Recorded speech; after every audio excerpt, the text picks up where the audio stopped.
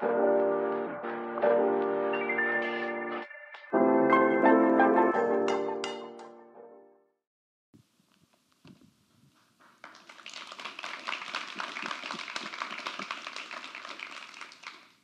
was a big step not tripping over that circle there. So we all love technology. Obviously, I do. And technology helps us stay connected in our lives, especially during the pandemic when we were sequestered and healing in place.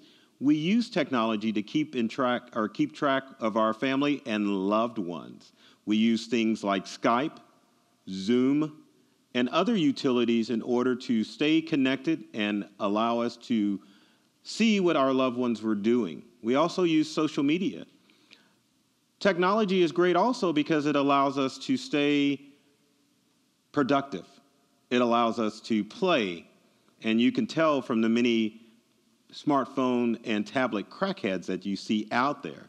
We embrace it enthusiastically, except when it comes to AI.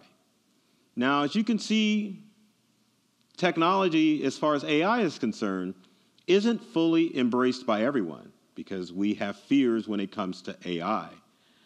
But did you know that at least 77% of the tech devices that you currently use have some form of AI? You probably didn't even realize that, did you? When you think of things like your smartphones when it comes to Siri and Ask Google, that is AI helping you perform specific task. When you use tools like your Alexa home devices and your Google home devices, that's AI working. Also, when you visit specific websites and get chatbots that are helping you solve minor issues, that is AI working. But the unfortunate news with AI is that you have the godfather of AI saying that we need to beware and be cautious of AI. We have tech innovators like Elon Musk saying we need to be cautious of AI. And unfortunately, it has created an aura of fear when it comes to artificial intelligence. Now, when you look at the word AI, artificial intelligence, you probably think that these machines that we deal with, such as Siri, such as Alexa, are living, thinking things, and they're not. They don't have the ability to make independent choices as far as scenarios that they run into. They definitely don't have emotions when it comes to dealing with issues with other programs. Now, you're probably thinking like the old movie Tron, where Tron meets the girl and he gets away, but that's not how computer programs and AI work. Now, the sole purpose of AI platforms like ChatGPT and other AI forms is to help us stay more connected in our world and allow us to get away from our tech devices and allow us to enjoy the things that really matter in life, such as family and friends, colleagues, coworkers. That's the whole purpose of AI. But unfortunately, we have this image. And if you aren't familiar with this, this is HAL 9000 from the movie 2001: A Space Odyssey, which was created by Arthur C. Clarke in novel form, and if you've seen the movie, it was directed by Stanley Kubrick. Hopefully, I won't ruin the plot for you because we're talking about a 50-year movie, 50-year plus. But I hate to tell you this, HAL murders some people. And it is, well, not really scary, but it makes you think, can machines really do that?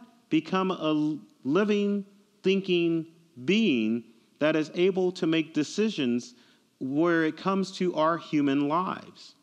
And it's something that has scared society for over 50 years and has made a lot of money for Hollywood and for new movies because, as you well know, there are other forms of bad AI out there. Now, this good fellow, Ash, from the 1979 Ridley Scott movie Alien, started out doing well. Ash was with the crew of the Nostromo.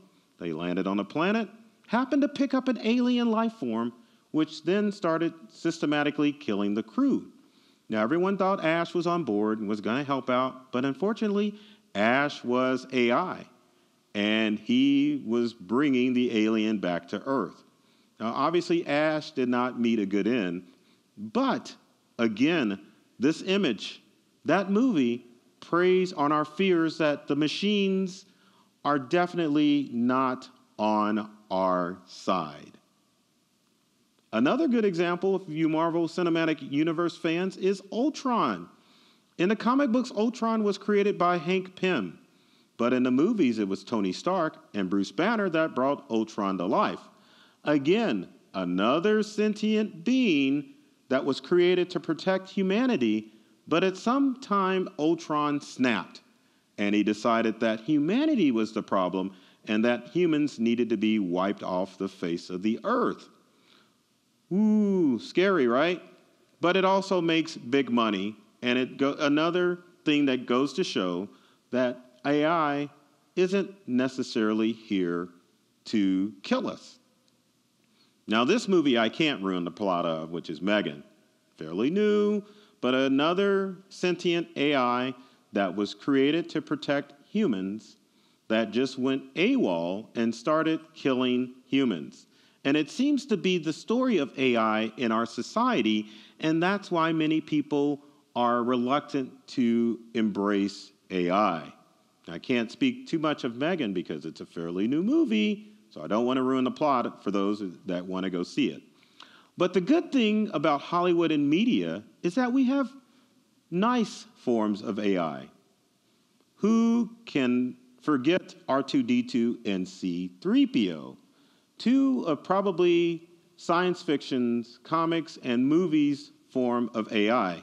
Even though R2-D2 does not talk much and just beeps, he's always there to save the day, whether it be battling Yoda on the planet Dagobah or helping the Millennium Falcon stay safe after another malfunction to keep out of the hands of the evil Empire. And C-3PO, it's what we want in AI and in technology. A loving droid who will translate your every word, and the bonus is that C-3PO always addresses people as ma'am or sir, if you ever notice. That's what we want in AI. Another good example, especially if you're a kid, who would like to have their own personal robot like Will Robinson from Lost in Space? Robot was there at every step of the way for Will and the Robinson family. Now, unfortunately, and this may sound wrong, I never understood why Robot never took care of Dr. Smith. Did you? Dr. Smith was always causing the Robinson family problems, and Robot never did what he was supposed to do with Dr. Smith. But again, a good, nice form of AI that protects us. So that should let you know that AI is here to protect us, and it's not the evil messages that we see or the evil images that we see of AI portrayed in novels and in movies. Just like WALL-E. WALL-E was stuck on Earth for 700 years trying to compact garbage, and I don't know, there must have been 100 dozen WALL-Es with this how trashed Earth was. But WALL-E became aware, started collecting trinkets on Earth, and another excellent form of AI that is here to help. And that is the future that we're working towards. So everyone obviously has heard of ChatGPT. ChatGPT isn't alive. And basically, to explain it to all of you, ChatGPT is Google on crack. Plain and simple. You put in a request, ChatGPT does all the work for you. It searches the internet, and it finds the answers to the questions that are on your mind. Want a recipe for chocolate chip cookies with a splash of rum? Ask ChatGPT. It will bring it to you. If you wanted to know the top 5 things to do in New York City or any other major city, you could ask ChatGPT, and it definitely will bring it to your fingertips. But ChatGPT relies on the internet so much that it's inaccurate. And even if you were to ask ChatGPT what its sole purpose was, it's entertainment. So those of you that see these words, ChatGPT, and think job loss. Oh my gosh, I'm going to be out of work. GPT is going to ruin my life because I'm not going to be able to work because of AI. Simply not the case. ChatGPT is still in somewhat a beta form. And again, it isn't thinking of these questions or answers to the questions that you ask. It's not Karnak the Great. It is just pulling information off of the internet and delivering you a response in an easy, human-like form. So for those of you out there that are fearing ChatGPT and other forms of AI, it's still in its infancy, and it's nothing that you have to worry about as far as your job, your quality of life degrading, but it is here to help us get away from those devices and to embrace life to its fullest. Now, the relationship between AI and human beings has always been one that has coexisted. I mean, has anyone read any stories about an AI that has become evil and got into your bank accounts and stolen all your information? That's humans that do that. That's not AI. Now, keep in mind, AI makes cyber criminals' jobs a lot easier when composing phishing emails and even creating voice cloning and AI facial deep fake scams. That's humans.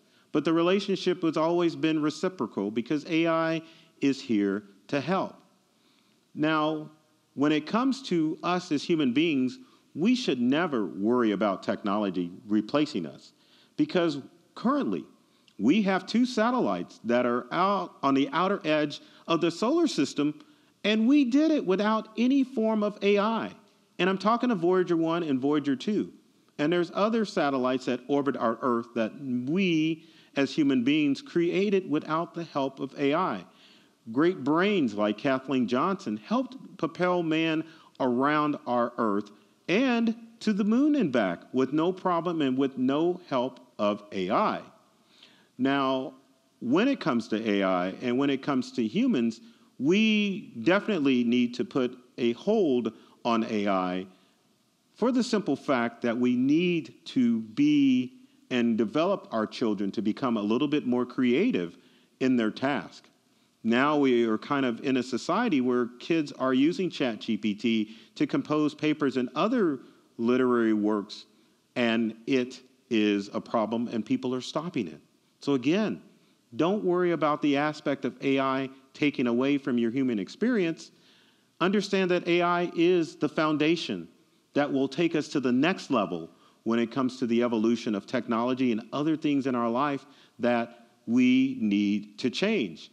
AI is that stepping stone that we can use to say, we have a question. What ways can we think outside the box to give an answer to the question? Or we have a problem. What can we do to solve that solution to that problem? But we have to continue to not focus on AI so much that it affects our young minds of our children to ensure that they are creative and innovative in their choices. Now, it sounds like a good scenario, right? AI is going to take over like Skynet. That ain't happening because in the Terminator universe, that actually happened in 1997 when Skynet, the sentient evil AI in the movie Terminator, went live. So we can't worry about that. We're past that point. So stop thinking it's here, it's going to take us all over. I mean, it would be cool, in my opinion, to see steel skeletons walking around with machine guns. That would be pretty awesome. But I wouldn't want them shooting at me. For me, it would be more entertainment, like Boston Dynamic robots that you've seen on videos that are dancing and doing the twist and doing things that I couldn't even imagine doing with my own body. That's the cool aspect of it. But our imagination will always rule over AI. It has taken us to literary places, it's taken us to theatrical places, and it's taken us to places in our life that we never thought of.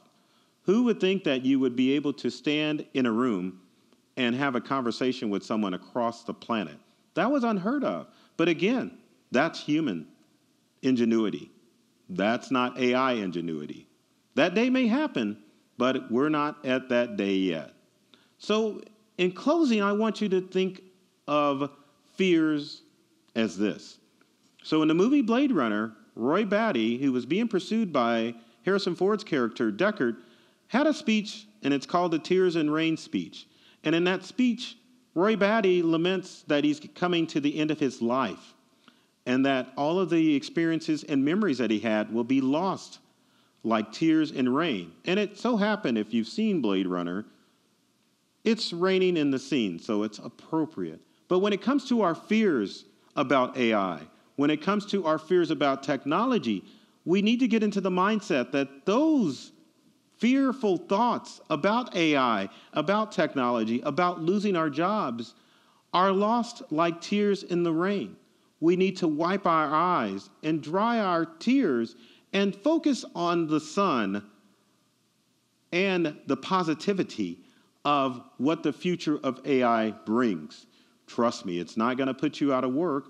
It's not going to ruin your life. But what it will do is enhance your life and allow you to live a fuller life, one that's more meaningful, and one that's going to definitely give you substance. So take that with you, and I appreciate you allowing me to speak to you today.